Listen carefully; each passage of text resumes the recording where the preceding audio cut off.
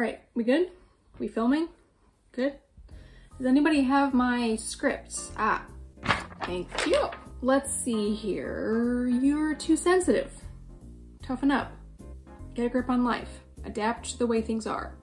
Get with the program, accept that this is just how life works. It's best to just hide your sensitive self. That's the way to succeed in life, career, relationships. Who wrote this crap?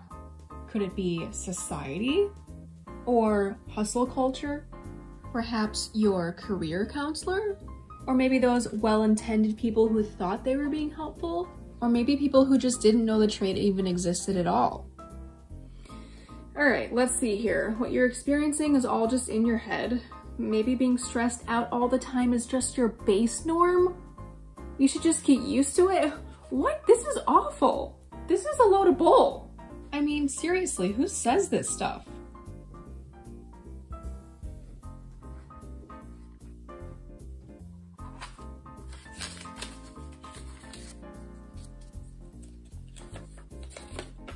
Wait, what? Is this a prescription for depression meds? Are you kidding me? We talked for like 2 minutes.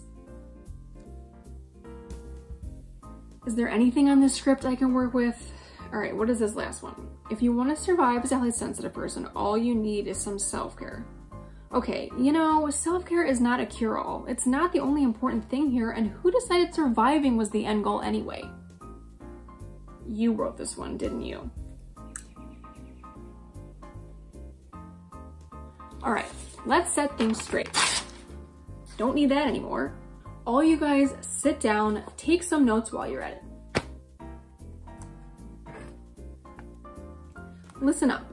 High sensitivity is a normal genetic trait that exists in 15 to 20% of the population. It's not a disorder, and there's nothing wrong with having it. It's an innate personality trait. Having this trait means that you have a sensitive nervous system, which translates to being more sensitive to, receptive to, and affected by all the things going on in your surrounding environment.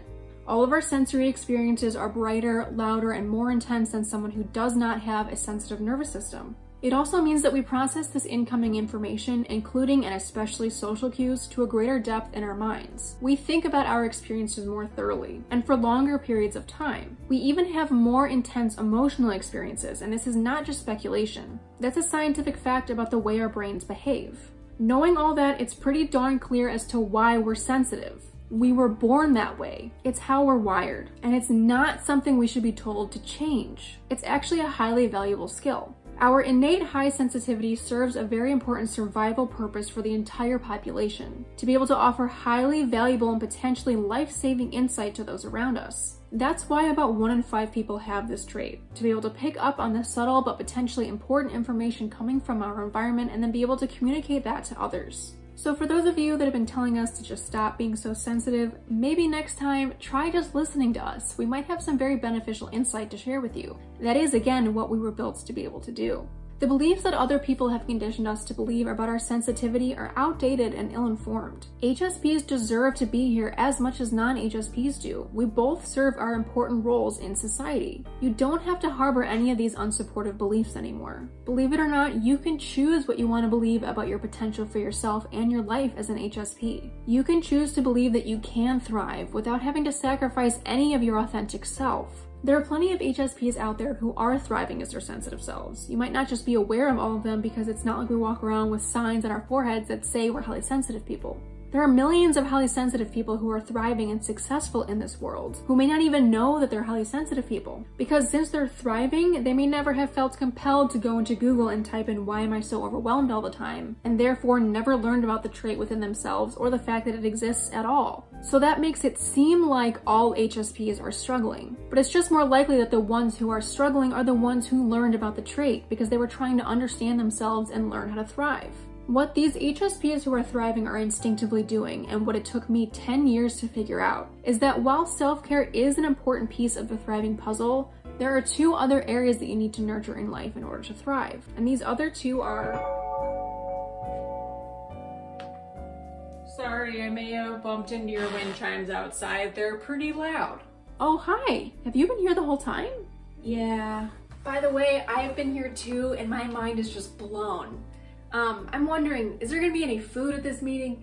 Oh, I'm so glad you're both here. That's awesome. This is good. Okay, where was I? Right, the 3 areas. So there's self-care and there's also, wait, so once we know what those 3 areas are, how do we know what we're supposed to do with that information? Yeah, and I've tried a lot of different things already and I'm pretty exhausted. How am I supposed to know this is gonna work for me? Well, I'm going to explain to you exactly how to climb out of survival mode for good as an HSP and begin to thrive, as well as the tools that you need to succeed, and several reasons why you may not have had any luck in the past. And prove to you that you do belong in this world, that it is possible for you to thrive without sacrificing your authentic self, and that you're not alone in the struggles and dreams that you have as a highly sensitive person. Sound good? I've never felt so seen and so understood before. Oh good, I'm so glad. All right, should we talk about the trait?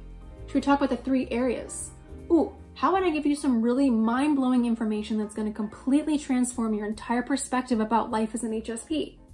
You know what, actually, screw it. There's way too much really important information that I have to share with you. How about I create a free online presentation with everything that you need to know? You can just click the link below, enter your email address, and you'll get immediate access. And I'll even make sure to add a pause button to the video so that you can stop and take notes and process any mind-blowing epiphanies that you may have while watching the presentation. All right, I should probably go get ready and I'll meet you over there. You two, you guys better show up because this is definitely gonna change your lives like it did mine. And you should come too. Wink. Saying wink helps, right? I've never been good at winking. Can I do this eye? That's even worse.